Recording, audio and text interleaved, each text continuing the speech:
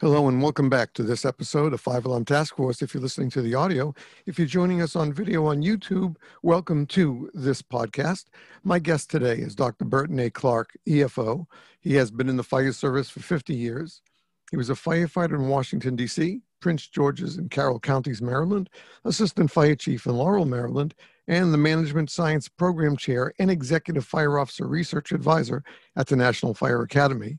An operations chief during national disasters and emergencies for the DHS, FEMA, an instructor trainer for the University of Maryland Fire Rescue Institute, an expert technical reviewer for the CDC, National Institute for Occupational Safety and Health, firefighter fatality investigation and prevention program, and a visiting scholar at Johns Hopkins University Center for Injury Research and Policy.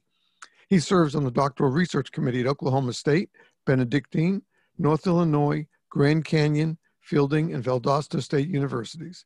In addition, he conducts lectures, workshops, and strategic planning for various educational and governmental organizations. Dr. Clark has a BS in Business Administration from Strayer University, an MA in Curriculum and Instruction from Catholic University, and a Doctor of Education in Adult Education from Nova Southeastern University. He has served on 18 doctoral dissertation committees. He studied fire science at Montgomery College with Professor Frank Brannigan, emergency management at the Emergency Management Institute, national security at the National Defense University, and is a graduate of the National Fire Academy Executive Fire Officer Program. He is a nationally certified Fire Officer 4, Chief Fire Officer Designee for 9 years, and Eagle Scout Mentor. Dr. Clark writes, lectures, and teaches fire service research, safety, culture, and professional development worldwide. He's married to Carolyn Smith Clark, a National Fire Academy instructor.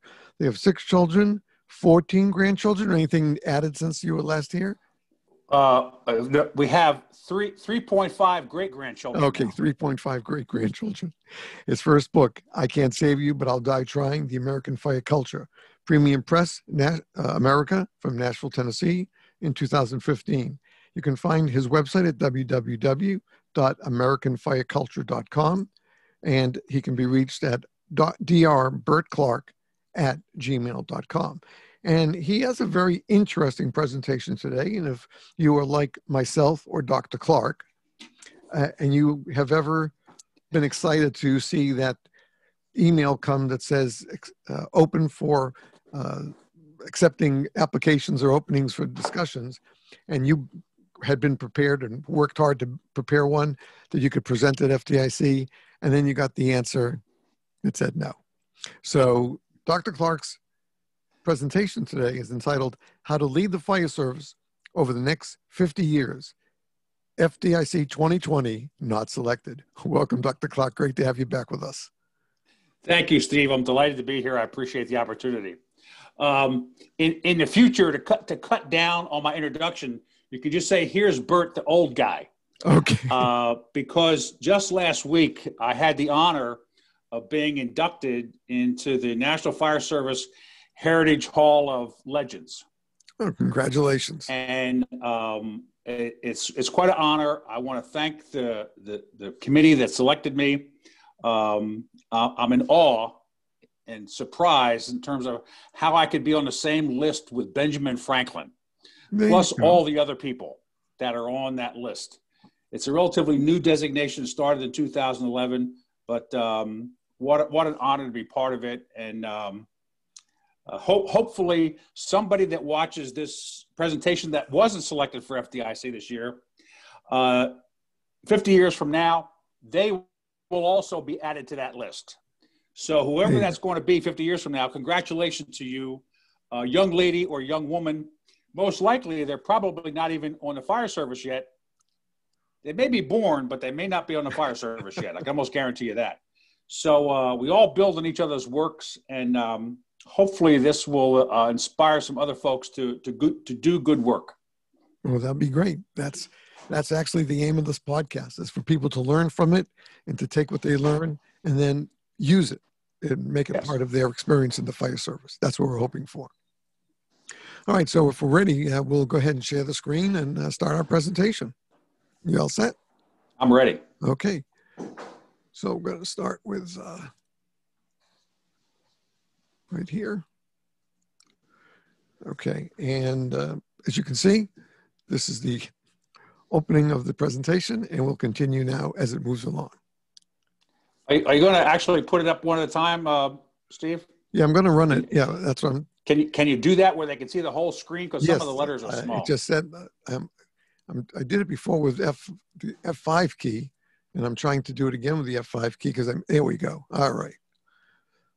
There we go. Very good. Great. All right. That's perfect. Thank you. Well, again, back up one. Again, this is my FDIC presentation that I've submitted, but didn't get selected. Please don't say that I'm complaining. I'm not complaining at all. Bobby Holton and I had a very nice conversation about this. They have thousands of applications, and they can only pick a few. I've had the honor and privilege of going to my first FDIC in 1972, speaking there over a dozen times, doing hot classes there. So there's no, I don't feel bad at all. I understand. And you got to give spaces for the new guys to come in. But then I want to thank Steve Green for letting me do this 50th anniversary FDIC presentation virtually, because now it'll be archived forever and folks in the future can look at it. So that's the title. Next slide, Steve. So the idea is that change is the only absolute. That's for me, for you, for the fire service, for the world, that change is the only absolute. And most of the time, we're just not even aware of it because it happens every day. Over time, we can see it. There could be some significant kind of things. The fact that this presentation is being recorded could not have happened 25 years ago. This is a relatively new concept. In the past, the only way to get FDIC presentations would actually go to FDIC. Well, now because of the coronavirus, the whole world has changed, and FDIC was canceled.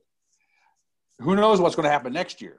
But this is a way that technology has now allowed me to actually do a FDIC presentation that wasn't selected with the same hope that it can help folks. So in my life, I've come to realize that change is the only absolute. And I think the earlier you accept that, the easier it is for you to embrace change.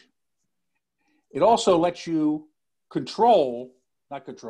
also lets you manage change or to push change in whatever discipline you're dealing with yourself personally, with your occupation, with your family, with your life, just how you see things. And that's an important part of, I think, becoming mature and wise, is to understand that change is the only absolute. Sure. Next slide, please. So if you've ever been to the Fire Academy or one of my classes, you realize that we always try to connect practice with theory. And I can't help myself. So when you came to my classes at the Fire Academy, there was always some theory and theorists that you may have never even heard of that we used to explain why things were happening the way they were. And that's what we're trying to do here. Steve, can I ask you, I see your picture. Are they seeing my picture in the box? Yes. Yes, sir. Okay. I got it. I just see you. Okay. So if change is the only absolute, here are the parameters under which I see change. I'm also writing a paper on this. So this may be my first paper in 2021. I look at change from a social, political, economic, and technological standpoint, that's what culture is made up of. Then I bring in Shine. Some of my material is about Shine's work on organizational culture and change. Shine talks about artifacts, espoused beliefs, underlying assumptions. Before Shine, there was the diffusion model that was created by Rogers in terms of how society moves from one point to another. He's the one that took the bell curve that we're all familiar with and put us all in it. Most of us live our lives in the mean, in the middle, either early majority or late majority. That's where most people do their social, political, economic, and technological aspects of their life. On the outside are what's called outliers. On the left-hand side, they're the innovators. They're the people that are not satisfied with the norm, and they want to push it. They come up with a new idea. Early on, some say, that's a pretty good idea. I think I'm going to try that. So they become part of that new norm. Then when the first part of the majority says, yes, this is doable, it's easier to do it the new way than the old way. And finally, the late majority said, look, it's more economical for me to do it this way than the old way, and I can become part of it. On the other side are the laggers, those that refuse to do something, and they have to be drawn kicking and screaming. And ultimately, you know, they can become the people we put in jail. For example, at one time, it was illegal to grow tomatoes because tomatoes were perceived to be a poison. So it was, can you imagine, illegal to grow tomatoes because the acid in tomato on pewter and those kind of things, it could cause people to get sick. But later on, they realized it wasn't the tomato that was a bad thing. It was that combination. So if we can think tomatoes are evil, you know, we can think anything. And it takes time for society to change its ideas. Right. If you took some of our classes, you saw the Joel Barker tapes about paradigms. Joel Barker talks about the pioneers, then the basic paradigm that we all believe in. And he says, sometimes we get stuck in paradigm paralysis, that the way we know how to do things is the only way. And sometimes it's hard to break that. And another one you've probably heard of is Morris Massey guy, says that who we are, where we were when, and how we perceive the world, but that can change with some kind of significant emotional event. Something can happen that allows us to say, oh, I think I can do this. I'm going to try to do this a new way, and it can change us forever. So in the article I'm writing, I'll get into more depth, but that's the basic theoretical foundation for this idea that change is the only absolute. And the more we understand the culture change process, I think the better we will be able to control our own future by accepting change, understanding change, and then driving change. Next slide, please, Steve. Here's a video of that takes maybe a minute or two to show how one person doing something can then automatically or suddenly influence a whole crowd of people. And we'll talk about it when we come back. Can you show the tape, Steve? If you've learned a lot about leadership and making a movement, then let's watch a movement happen start to finish in under 3 minutes and dissect some lessons. First, of course, a leader needs the guts to stand alone and look ridiculous. But what he's doing is so simple, it's almost instructional. This is key. You must be easy to follow. Now here comes the first follower with a crucial role. He publicly shows everyone else how to follow. Notice how the leader embraces him as an equal. So it's not about the leader anymore. It's about them, plural.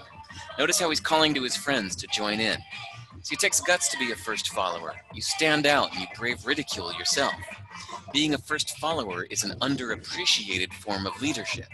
The first follower transforms a lone nut into a leader. If the leader is the flint, the first follower is the spark that really makes the fire. Now here's the second follower. This is a turning point. It's proof the first has done well. Now it's not a lone nut and it's not two nuts. 3 is a crowd and a crowd is news. A movement must be public. Make sure outsiders see more than just the leader. Everyone needs to see the followers because new followers emulate followers, not the leader. Now here come 2 more people, then 3 more immediately. Now we've got momentum. This is the tipping point and now we have a movement. As more people jump in, it's no longer risky. If they were on the fence before, there's no reason not to join in now. They won't stand out, they won't be ridiculed, and they will be part of the in crowd if they hurry. And over the next minute, you'll see the rest who prefer to stay part of the crowd, because eventually they'd be ridiculed for not joining. And ladies and gentlemen, that is how a movement is made. So let's recap what we've learned. If you are a version of the shirtless dancing guy, all alone, remember the importance of nurturing your first few followers as equals, making everything clearly about the movement, not you. Be public, be easy to follow. But the biggest lesson here, did you catch it? Leadership is over-glorified. Yes, it started with the shirtless guy, and he'll get all the credit, but you saw what really happened. It was the first follower that transformed a lone nut into a leader. There's no movement without the first follower. See, we're told that we all need to be leaders, but that would be really ineffective. The best way to make a movement, if you really care, is to courageously follow and show others how to follow. When you find a lone nut doing something great, have the guts to be the first person to stand up and join in.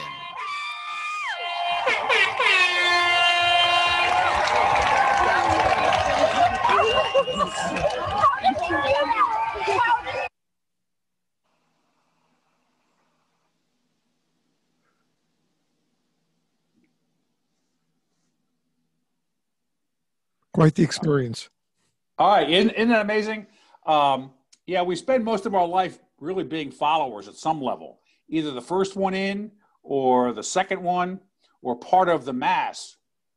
And you can see this throughout history. I can see it throughout my life.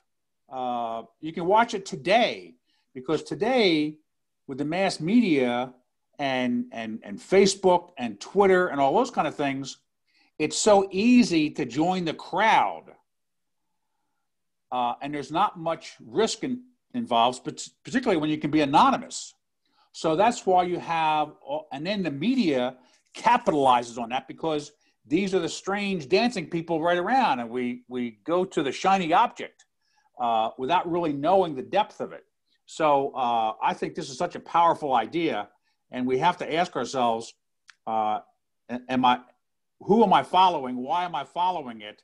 And what are the consequences of this? So thanks for showing that. Sure. Now, the other part that I think is critical in terms of our times right now is the whole idea of white privilege. And I know it's unusual for me to talk about political kinds of things, but certainly my family has talked about that with all that's going on. And I think the challenge is this word privilege, that we don't want to admit that we have privilege. We want to think we worked for everything we have and we deserve everything we have. So this is how I deal with it. The fact that I was born was pretty much a statistical outlier, because I don't know how many sperm and egg have to actually exchange before an actual birth can take place, but it's millions. So therein lies the fact that I was born in the first place that I had nothing to do with. It had to do with two horny teenagers. They weren't horny teenagers. They were my parents. But the idea is they had relationships, and I'm the outcome of it. We don't know if they went into it thinking that they were going to make this human being, but it happened. And a lot of times it doesn't happen. So the fact that I was born, and then the parents I'm born to, my biology starts my trajectory from day one. From the first time that egg and sperm meet, Burton Clark is on his way, that I had nothing to do with. It was just chance of the stars. So now I start developing. Well, in my development process, my brain did not develop like everybody else. I am dyslexic, which means that my brain works differently than most of the world. There's somewhere between 5 and 10% of the population are dyslexic. We don't fit into the norm. We see things differently. How it manifests for me, my reading and spelling is horrendous, and it's been that way my whole life, and it does not get better. As a matter of fact, you will see that in one of these slides when I point it out.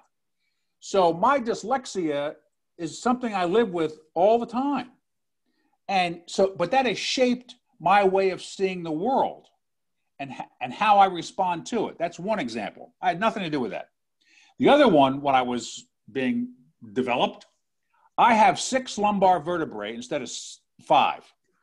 So that means I'm taller than the average person. When I popped out, I was taller than most. Throughout my entire life, I've been tall for my generation. Right now I'm 6'4", so I'm still tall. Again, being a tall male separates me from other people and gives me opportunity that I would not have had if I didn't have that extra height. Now, I'm not a basketball player, so I didn't get that gene to be able to play basketball, but I can get stuff off the top shelf that other people can't get.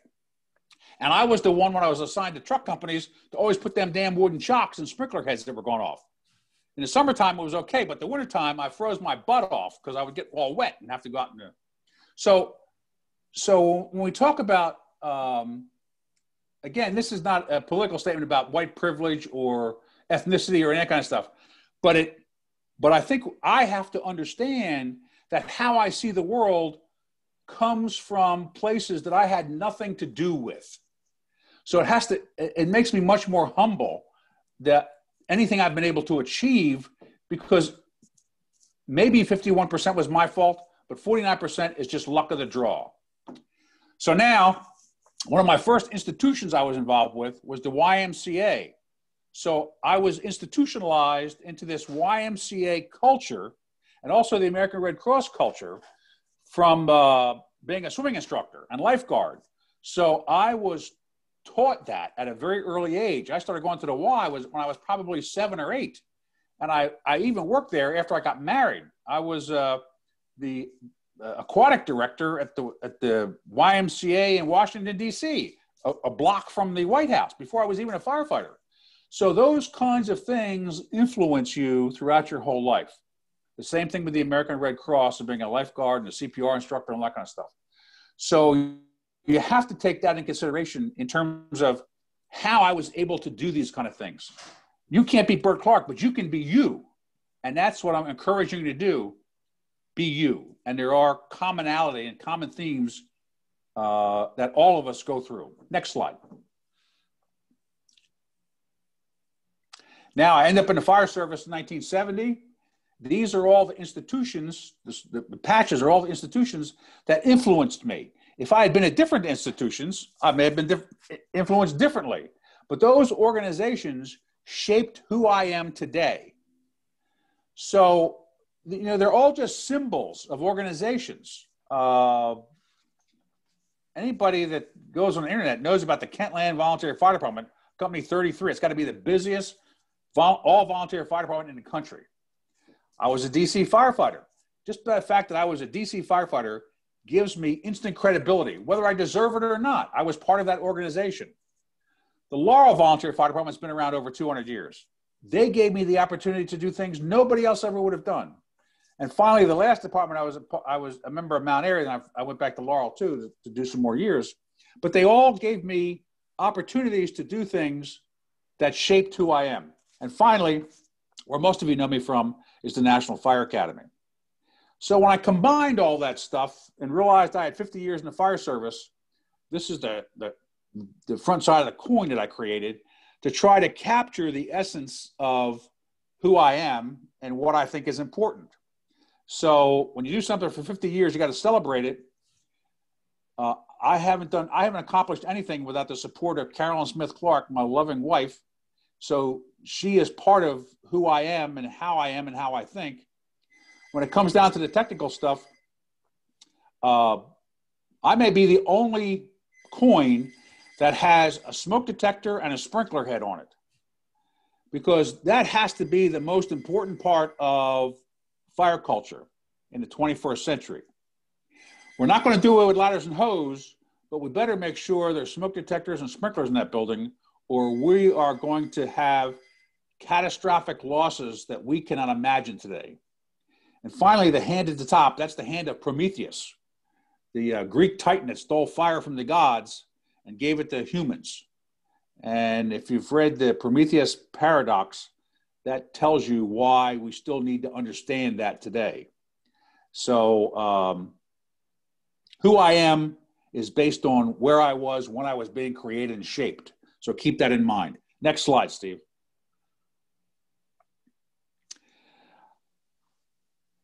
I get accused of being an intellectual and a college boy from day one, because I was the only guy in my company that got time off to go to class. So that was not the norm when I was in the fire service. And even today, they tell you, well, you can't learn it in books. You got to go squirt water. Well, you know, I think you learn a lot out of books. And if you didn't, they would give surgeons scalpels and let them go out and start cutting people's arms off before they send them to school. Well, we don't do that. We should not do that for firefighters either. Any life and death discipline should not be based solely on experience, because that is not going to teach you what you need to know and how to do it. You need to have that training, that education, that science and research behind your practice. And you only get that through the academic environment that creates the knowledge that we practice. So I'm grateful for all the schools that let this below average student in, and I'm grateful. So thank you. If you're not in college, get in college. It's an investment in your own human capital, and you'll never regret it. Next slide, Steve. So I ended up, on the back of my book, my entire philosophy of the fire service is captured in this one paragraph. Society needs to change how it thinks and feels about fire death. When a civilian is killed by fire, it's not an act of God. And when a firefighter is killed, it's not part of the job. When there's a fire death, something went wrong. The public, as well as the fire service, can do better to prevent and survive fire. I believe that with all my whole heart, and that's why I do all I do today, to try to convince people we need to change the culture if we want a different outcome. Next slide. So, what happened to me that encouraged me, or was a significant emotional event that caused me to go through some kind of change process? Well, when I joined Kentland in 1970, I had no notion of wanting to be a firefighter. But next thing you know, I was a volunteer at Kentland. On my first call, the story's in my book, on my first call, I almost killed another firefighter. That was a significant emotional event because I realized I did not know what I was doing and I was dangerous. It changed me forever. You'll see how in a minute. On my first house burning, when they took me into the basement fire, my metal helmet came off. When I put it back on, the ear flap went up into the crown of the hat, and the helmet was so hot, it burned the top of my ears. So at my first house burning, I got my damn ears burned. And that was not a fun experience. Also, by 1971, I had ran over 275 calls at Kentland. That was the 5th most calls, and I loved it. I was addicted. I fell in love with it, and I couldn't get enough of it. I had to learn everything I needed to know about the fire service. And what I didn't know is that I was always going to be trying to make it better. Next slide. Who wouldn't want to join Kentland with an elevated boom like that? I know. In the early days. So after my first fire, I went on a campaign to learn everything I possibly could. This was even before I went to rookie school. And the materials were there, but nobody was showing it to me. So I got the book off the shelf and borrowed it. And I read everything in it. And I learned everything in it. And I went to every piece of equipment on the apparatus. And I learned how everything worked. I asked people. I took the responsibility to train myself as best I possibly could, because this is a life and death discipline, and you can never know enough. There's always more to learn. Then I realized, hey, you can get paid to do this. So I joined the DC Fire Department, and I was like a sponge. I could not get enough. I was so obsessed. I graduated #1 from my rookie school and got the scholarship award because there was always more to learn. I had to learn more. So not only was I learning the technical stuff, but I also was going to college at the time, and I started applying all the things I learned at school to the fire service. And as Steve mentioned in my opening, I've worked on doctoral dissertations, trying to help firefighters learn how to do the science and research so we can make our discipline better. And you make it better, little teeny tiny changes at a time, but it can be made better, and all of us can do something. Next slide. So another significant event, we had 7 fire fatalities in 3 separate house fires in Laurel in '74. All of them were dead before we got there. That was, like I said, a significant emotional event in my life. And all my training, all my skill, all the equipment couldn't save those people. But at the time, smoke detectors were first coming on the market, and they cost like $60, but if you bought them in a case, they were cheaper. So we got lots of people to buy them in cases and then for $30 and got them in people's houses. So again, that was my realizing I couldn't save people as well as smoke detectors could. So we were on a campaign, got some recognition. So the Laurel Fire Department was one of the first early adapters of smoke detectors. Next slide. Now, if you remember, you can have an idea, but it has to be visible, has to be public. So at the time, the Law Fire Department put in for the National Smoke Detector, put into the National Fire Prevention Campaign, and lo and behold, we won the state campaign for fire prevention with our smoke detector program. In the selection committee was somebody from the DC mayor's office who found out that this volunteer fireman in Laurel had done the smoke detector stuff. Next thing you know, I'm detailed to the mayor's office in Washington, D.C. to help Washington, D.C. develop their smoke detector training program. And it was a wonderful experience. NFPA was coming that particular year. So I wrote to them just out of, I was John Q. Nobody, and just wrote to them and said, hey, the DC Fire Department is doing this smoke detector program for its firefighters. Would you like me to come talk about it? They wrote back and said yes. So in 1977, I gave 2 presentations at NFPA conference in Washington, D.C. The first one was on smoke detectors, about the DC Fire Department smoke detector training program. In the audience that day was Dave McCormick, the superintendent of the National Fire Academy. I didn't know him, he didn't know me, but he saw me do this presentation. A year later, I was detailed to the National Fire Academy to do the same thing nationwide. That's one of those chance kind of things. Right place, right time, right message. But we did smoke detectors all over the country, including live burn demonstrations. There were some of the first live burn demonstrations even before the sprinkler stuff, the sprinkler trailers today. So just being on the cutting edge, I was the crazy dancing guy, and somebody said, who happened to be the superintendent, hey, let's get this crazy dancing guy to come here. And next thing you know, I'm at the National Fire Academy doing this nationwide. Next slide.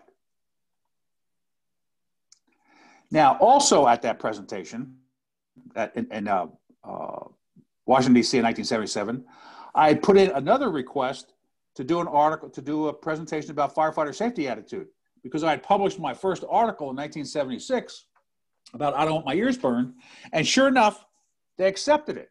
So my old professor, Frank Brannigan, told me that I was the only person ever to give 2 presentations at the NFPA conference.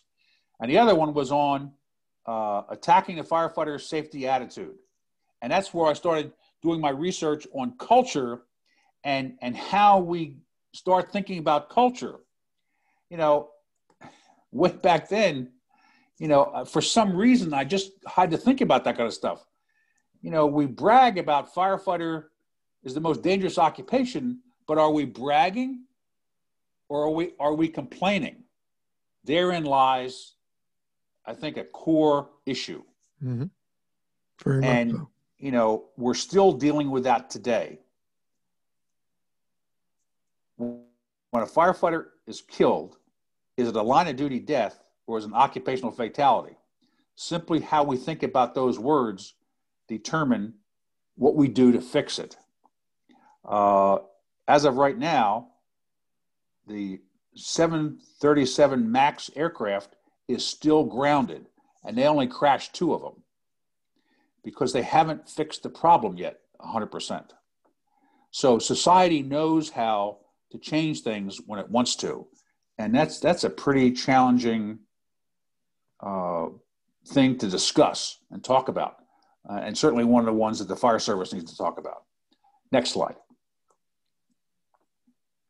Remember how I told you at my first house burning, I burned my ears? At some point in time, I don't know if it was the second or third FDIC I walked through. When I was walking through the hall, I saw my first Nomex hood. I think they were like $23 and some change. And I actually had the amount of money and I bought it because it was a hood that you could put on to keep your ears from getting burned.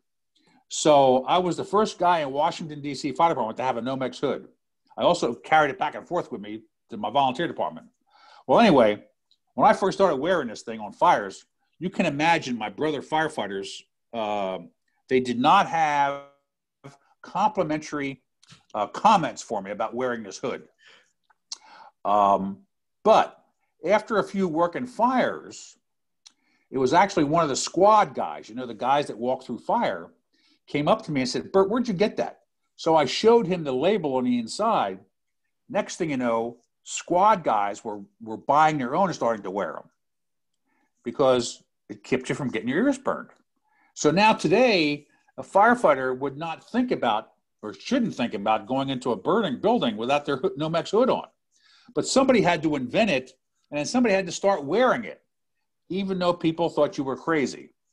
But that squad guy gave this crazy dancing guy a lot of credibility when they started wearing it. And it became the norm for the fire service.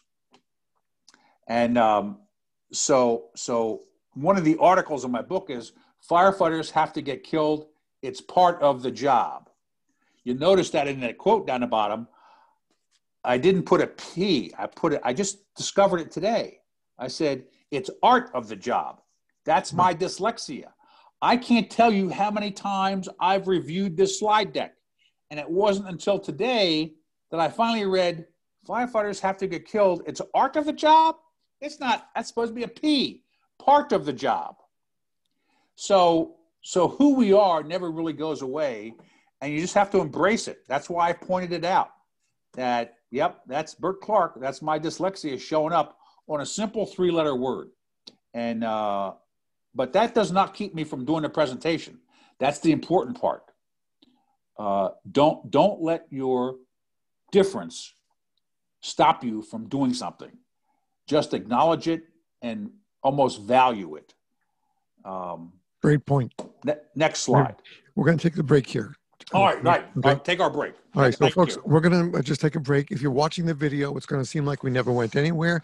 On the audio, we'll be right back right after these words, so please stay tuned.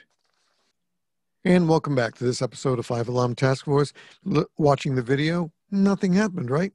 If you're listening to the audio, you heard some of our public service announcements. We're going to continue now with my guest, Dr. Burton Clark. I'm going to go back to sharing the screen, and we're going to be sure that we are at a point where we're hoping that you're really picking up. And just off the air, we finished with this slide, and I said to Dr. Clark, you know, even though it was a mistake that you didn't realize until today, when you look at it, and the other mistake, by the way, is that there normally would be an apostrophe in the word "it's" as an abbreviation for "it is," yet "it's" spelled this way is possessive. And I just said to him, I said, a lot of firefighters still believe that dying as a line of duty death, it's part of the art of the job. And it's, in other words, fire, it's art of the job really is true. And we have to be careful not to let ourselves think of ourselves as the Van Goghs and the Monets of firefighting. It is not art, it is skill. And the better skills we have, as Dr. Clark has been saying today, with the more learning we do, and you know, if you're a regular listener to this podcast, that learning is an integral part of what we talk about on these shows. And he's very right. Firefighters should not think that getting killed is just a natural part of the job, or it's part of the art of the job. So we're going to continue now with our guest, with our next slide. Okay, if it'll work for us. It was doing great. We were doing great. All right, let me stop the share for 1 second. Bring up we'll come right back. I'll make sure that's done. And out of the way. Here's our PowerPoint. And there we go. Okay, let me come back and share the screen.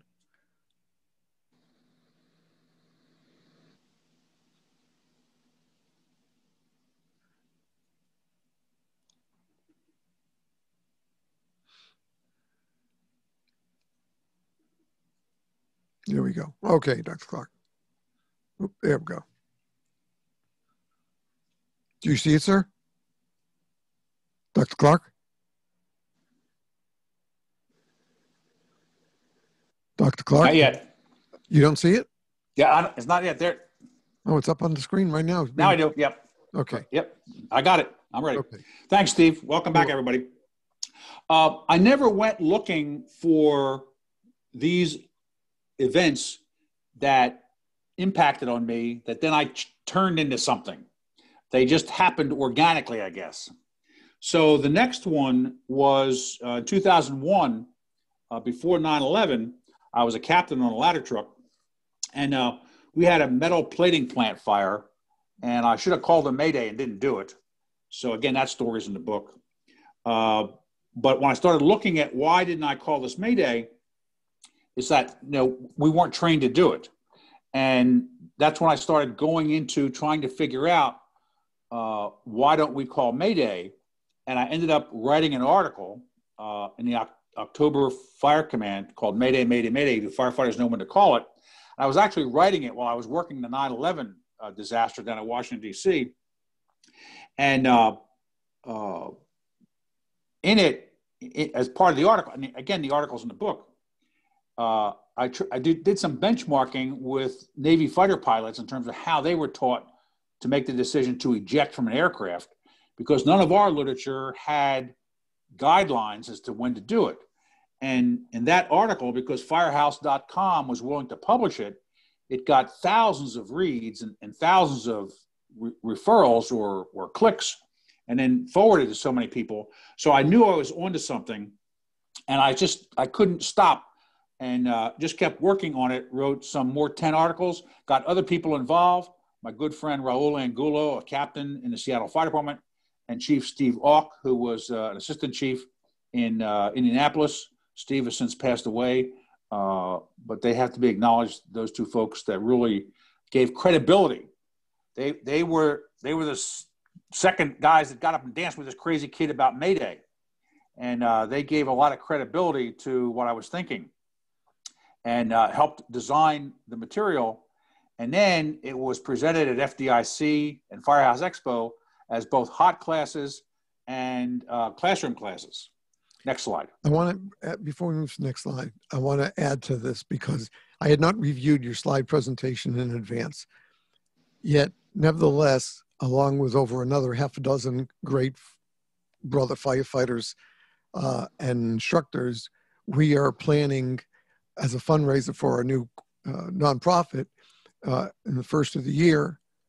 We are planning a Mayday webinar, not about how to call a Mayday, but we're talking about do you know what to do when a Mayday is called on an emergency scene? We know that the automatic reaction is everybody drops what they're doing and runs over to see what's going on, what they can do to help. But if you have two crews upstairs in a burning house and you're the protective line downstairs, you can't drop that line and run away. So we have at least, I have like a half a dozen instructors have already signed on to be part of this webinar in January about, do you know what to do when a Mayday is called? That's great, Steve. If there's anything I can do to help, let me know. Will do. Thank you very much, sir. Okay, we'll move to the next slide. Oh, come on, let's do it again. All right, we'll do it this way. Okay. So again, remember, you can have an idea, but you have to have people willing to help. So the Mayday doctrine that exists today could not have happened if all of these players were not involved with it. The Maryland Fire Rescue Institute, the individual was Danny Boyd. He was the prop manager, one of the trainers at Biffrey. He designed our first ball pit when I asked him, and Danny came up with it. It was great. Then I had the materials, the props, but I didn't have anybody that would let me teach it to him. And if it wasn't for Dave Barry, who was a battalion chief in the Anne Arundel County Fire Department, it would have never been recorded. So Dave and the Anne Arundel County Fire Department allowed me to come in and with Dave's help and teach the Mayday class for the first time. And then Brent Batla with Training Division built a whole series of props, and we were able to deliver the program with his fire department and record it down in Texas. Motorola supplied the radios. Firehouse let us do hot classes. FDIC let us do hot classes. And finally, they were able to produce free of charge some 5,000 Mayday CDs that then the Fire Academy distributed, or could be distributed nationwide. And that was Randy Corbin came to do that. And all this was done with no money. You probably couldn't do it today. But this was all just done between a handshake between Burt Clark and all these players because it was the right thing. Nobody made any money off of this because it was the right thing to do for the fire service. And finally, the last thing was we had to get the MAYDAY standard changed because in the NFPA standard, it said firefighters could not use the word MAYDAY, if you can believe that. It took 10 years from the time I wrote the first article until the NFPA standard was changed that said, because the standard that said firefighters cannot use the word MAYDAY because it will interfere with airplanes and ships at sea. It actually said that verbatim in the standard, in the appendix. So to get that changed, it took 10 years of that whole infrastructure system to change. And thank goodness for the International Association of Firefighters. Next slide, Steve. It wasn't Burt Clark that got it changed. It was the International Association of Firefighters, the union I'd been a member of for years. They were the only ones that had the clout, the political clout, to get NFPA to change the standard. They went there, and it wasn't until January 2012 that NFPA finally changed the standard to allow firefighters to use the word MAYDAY. Can you imagine that? 10 years to change one word. But that's how change happens. You have to have the crazy dancer, and you have to have people right behind them, but it takes mass, it takes institutions to actually change culture. Next slide.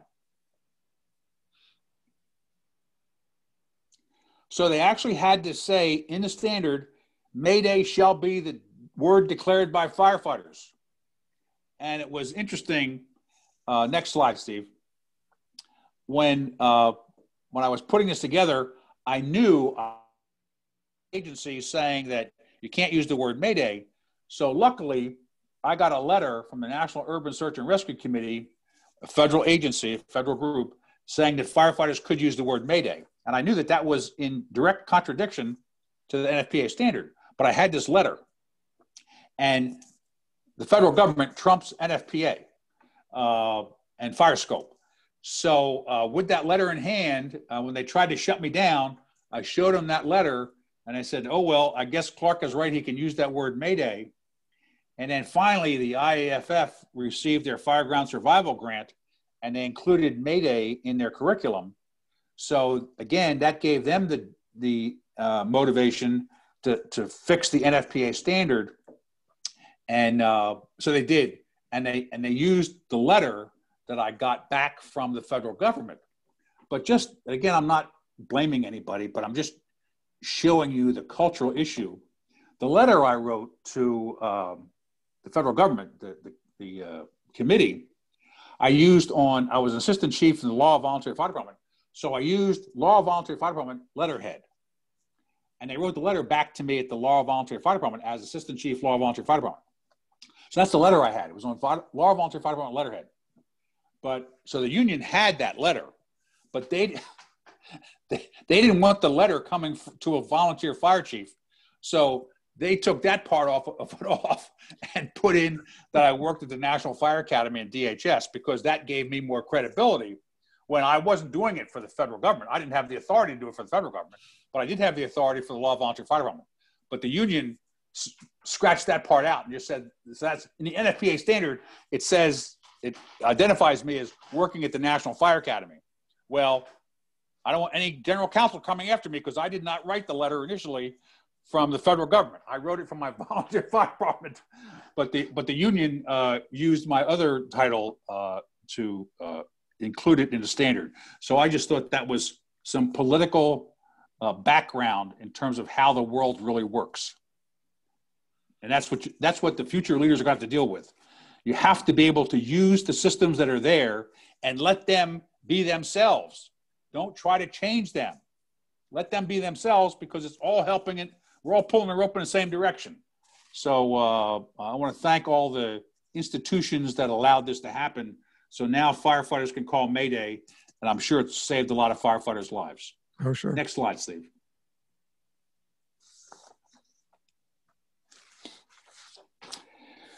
So Another incident that happened in 2003, Brian Hutton was killed, and Brian was a National Fire Academy graduate, and he was ejected because he didn't have a seatbelt on.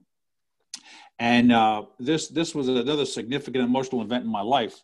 We can have all this fancy stuff, but if we can't get firefighters to put their seatbelt on, why are we going to work every day? You know, and I think if we solve the seatbelt problem, that can help us solve lots of our problems with our injuries and deaths, or mortality and morbidity. So we started I wrote about it. We started the National Seatbelt Pledge Campaign in 2005. That was taken over by the Fallen Firefighters Foundation in 2006. But we still have not solved that problem.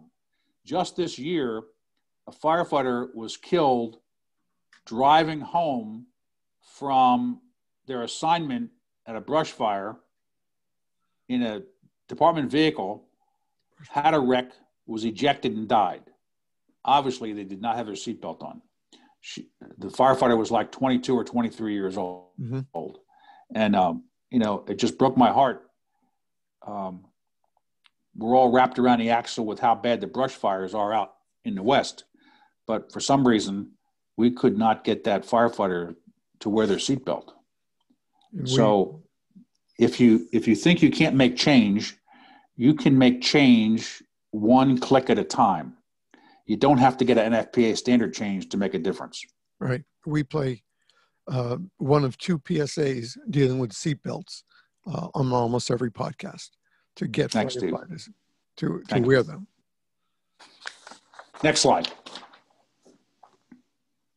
My interest in this whole idea about culture started at the first, I think it was 2004, the first Fallen Firefighters Foundation conference. And the first of 16 life safety initiatives they came up with was this culture one. Now, I happened to be the facilitator for that group, so I helped that group write this first initiative about our need to define and advocate the need for culture change within the fire service relating to safety, incorporating leadership, management, supervision, accountability, and personal responsibility. So if we don't get to this underlying cultural issue, you know, we can't change anything. That's not just for us, but that's for everything we do in society. That's why it's all connected together. And this is basically what I'm writing about now in terms of changing fire culture. Next slide. So after serving on that committee, the last project that I worked on before I retired from the Fire Academy was the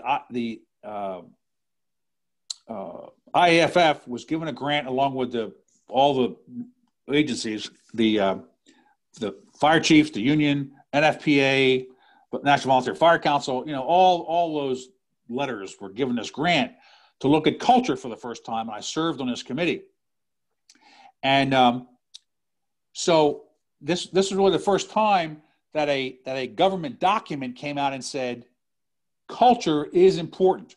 We need to do something about the culture if we want a different outcome. It's not only about technology. It's not only about more money. It's not only about discipline. It's not only about, it's a systematic problem and a systematic solution that we have to look at. So we must address culture to change behavior. Next slide. Now, I also serve as a technical reviewer on NIOSH reports. So usually when there's a MAYDAY situation or a seatbelt situation, they call me to be the technical expert.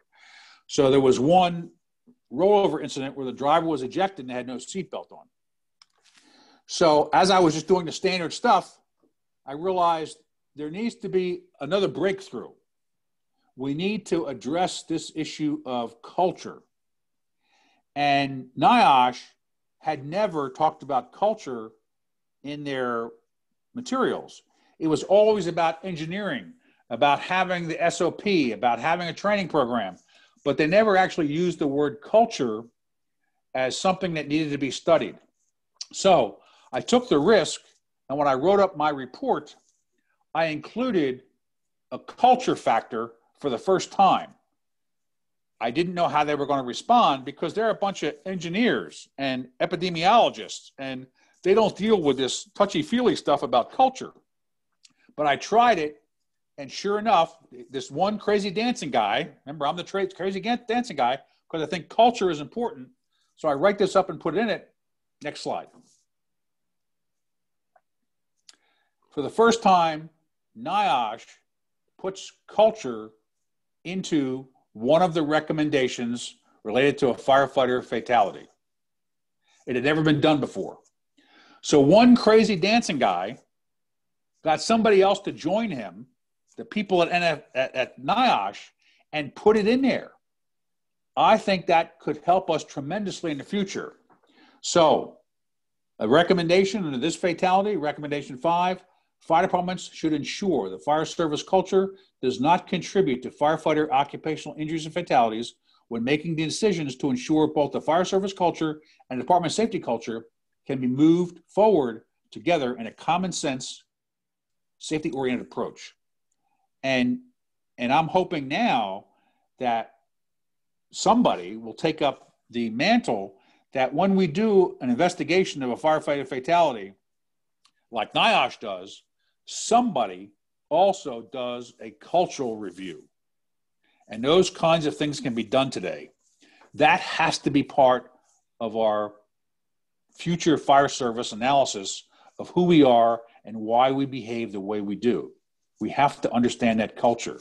So I'm looking forward to the young person out there that takes this on and finds a way for us to do these cultural analysis, because until we do, we're not going to change our behavior. Next slide, Steve. So I keep trying. I've been around the fire service 50 years in that now. They tell me I'm a legend. That just means I'm an old guy and been around a long time. And I'm grateful for that opportunity. My book has been out there for a while. The drawing is my granddaughter. My granddaughter is an artist. And when she was still in high school, she did a painting of my cover of my book. And it's one of my most precious things I have, because she was nice enough to do that. So as you get older in life, you realize that the fire service is not your total life. You have to be in balance between your family life and your firehouse life. And I've been lucky to be able to have a wife and children and grandchildren and great-grandchildren that bring me lots of love. And you have to understand the art side of yourself, like we were talking about, Steve, to then appreciate the science part of yourself. Right. So if you turn another slide, you'll see how Clark is trying to work on his art side. That's if you can pick me out of that picture. Naturally, I'm the tallest person in the picture. That's my great-grandmother, Mattie Hammond, and her great-grandchildren. And yeah. That's you behind. And yep, I'm standing right behind her. That's me with the big ears. And all of us are senior citizens today in that picture almost. But that's only part of it, because what I discovered, and I've talked about this, Steve, is I discovered Mattie's poetry. It was willed to me, so I have her poems. And they were certainly a significant part of my life and influenced me dramatically. And if you turn to next slide, if you came to one of my FDIC presentations in 2004, I think, I read a poem and said that someday I would publish her work. And just this year, I published Mattie Hammond's collection of poetry. And also, that I had no idea was going to happen, a friend of mine, Nancy Funk at Penn State, she wrote a play, and the play is online. It's a recording. Because of COVID, we couldn't get out, so we made it into a radio play. So there's a radio play out there about my great-grandmother's poetry and life, and I'm the moderator, and some of my story is in there too. So it's been a wonderful 50-year journey, and it's not over. Only God knows how much longer I've got to do this, but it's been a journey and a wonderful wonderful trip. I am so grateful for all the people that have been part of it. Next slide, Steve. And finally, if you've ever heard the starfish story, there's plenty of stars for us to throw out there. And there's some rookie firefighter looking for something to do. Just keep your eyes and your ears and your heart open, and you will find it. And you too will be able to make a significant difference in your career and in the people around you and in the fire service. The next thing you know, you'll be added to a list of legends, along with Ben Franklin and so many other folks, and it'll be a wonderful journey. So thank you, Steve, for letting me do this. Thanks to FDIC for letting me do this. And that's my story, Steve. Well, thank you, Dr. Clark. I think you brought up some very salient points.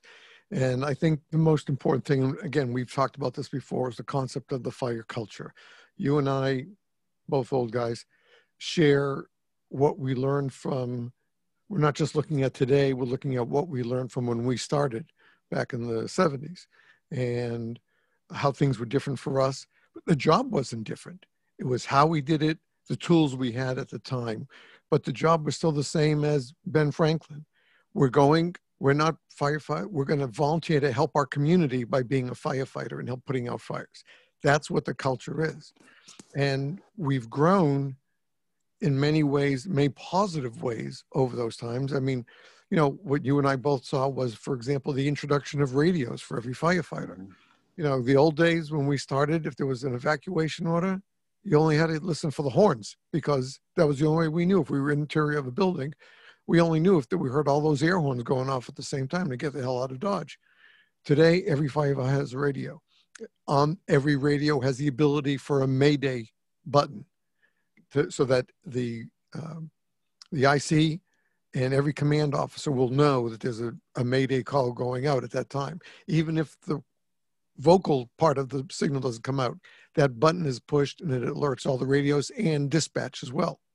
Those are major things. The change in the clothing that we wear, from the pull-up boots that you and I first wore, like that was going to protect us. From water, they were great as long as we didn't go deep. They're terrific. Yet today, even with the best bunker gear we have, we're in the midst now of this major turmoil of finding out these carcinogenic compounds, PFAS and PFOS, that's been used since 1977, the year that I started, in our bunker gear for waterproofing, et cetera. But these are man-made chemicals. They never existed in nature before, and now they're called forever chemicals. I just released on yesterday morning, today is Tuesday the 20th. Yesterday we released our interview with Robert Bellot, the attorney who was just portrayed in the movie Dark Waters, and is now leading the charge for a class action status of a lawsuit for every single firefighter in the United States since 1977 and every single resident of the United States since 1977, because these chemicals are not only in our bunker gear, but they're in our entire water system throughout the country and around the world. And so while this gear does a lot of what it's supposed to do to help us, there's that deep insidious side that we didn't even know about until recently, that what's inside that bunker gear may kill us at the same time. So we need to continue this cultural change, and we need more leaders from the young people who grab hold of this and say, these are things that we still want to be firefighters, and we want to make firefighting a great vocation or avocation, but we have to have the right pathways to do it. And we need to have the right education to do it. And we need educational leaders. We need fire leaders all working together as a unit to come together. We know, you and I know of Wingspread conferences. The Wingspread 7 is being scheduled earlier than supposed to be. The word came down to me. Usually it's done every 10 years, folks. The last one was in 3 years ago, I think. Well, just after I started, 2016, was Wingspread 6. But because of we're going through with the pandemic, I got word from a contact that they're probably going to be doing that within the next year, a special Wingspread conference again. And we need that, because we need to work together from all agencies, and the local, the regional, the national agencies to get together. How do we respond in a situation like this? God forbid we should have it again, but it's not over yet. And we need those kind of conferences. So we need these younger people to step up and say, I want to learn more and I want to share what I learned with other firefighters to make those changes, to make our job better and safer for all, both the firefighters and the citizens that we protect. And we need them. And this kind of a program that we just did for you that should have been at FDIC is one of those programs that can help guide and maybe light the fire under the tuchus of some of these people to say, you know what, I've seen things, but I never had the guts to stand up and say something about it. But this guy did. He did it 50 years ago, and look where he is today. He wasn't afraid of standing up against the command structure to make a difference. And this, you're exactly right, Steve. That's why my next article about understanding the culture change process is so important, because throughout history, that's what happens. Somebody sees something that nobody else sees, and then institutionally, we have to value that. Look how long ago Silent Spring was written. Oh, right. By the late, right? Yeah. Silent Spring, which was written in the 60s. Right. That's why this guy is being able to do that's research or that class action suit today. Right. Right. So there's always that's the foundation of the Prometheus paradox. As humans, social, political, economic, and technological factors change, there's consequences for everything that we do. Mm-hmm. The easy part is, hey, this makes me feel good. This is cheaper. This is faster. It's great. But then there's always consequences to that. And unless we start talking about those consequences ahead of time, because change can happen so quickly, then the pandemic is a perfect example, right? We knew about pandemics a long time ago. Sure. But we didn't put the systems in place to take care of them. And we are suffering as a result of that. It's not because we didn't know, it's because we chose not to do it. Sometimes humans are the slowest to learn. Yes. Yeah. You know? So that's part of that dichotomy. We can learn, but sometimes we're the slowest. Every time I hear that phrase, which is I've heard frequently, I always think of the demonstration of the octopus that they put in a jar with a screw top on it. And within 10 minutes, that octopus is out of the jar. Yep. You know, it's amazing. But we don't allow ourselves to think that way. Very few people are ready to think out of the box, as the old saying goes. Right. You were one back then. Yeah, and it's our job to take care of those that take care of this planet, because it's the only one we've got. You know, sure. It's our spaceship. And if we don't have clean water, we don't have clean air, you know, we don't have justice and equity for everyone, you know, all those kind of things, those are all part of that system. And so.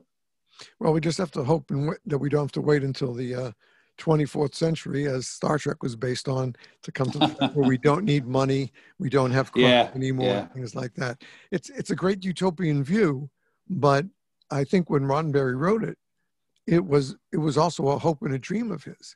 Absolutely. You know, in the 60s, that we would grow beyond who we were in the 1960s. Yeah, and I just want us to put our seatbelt on. Exactly.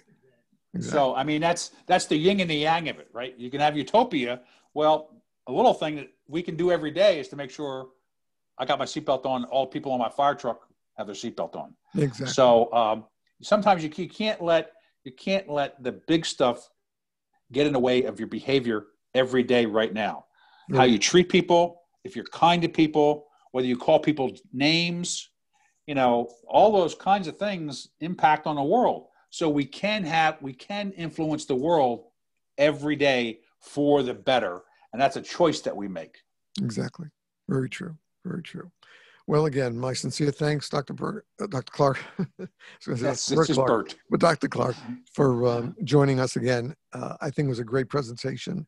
I hope our viewers not just enjoy watching it, but I hope they get the takeaways from it. Yes. There are numerous takeaways from this class, this presentation, and they're all for the positive.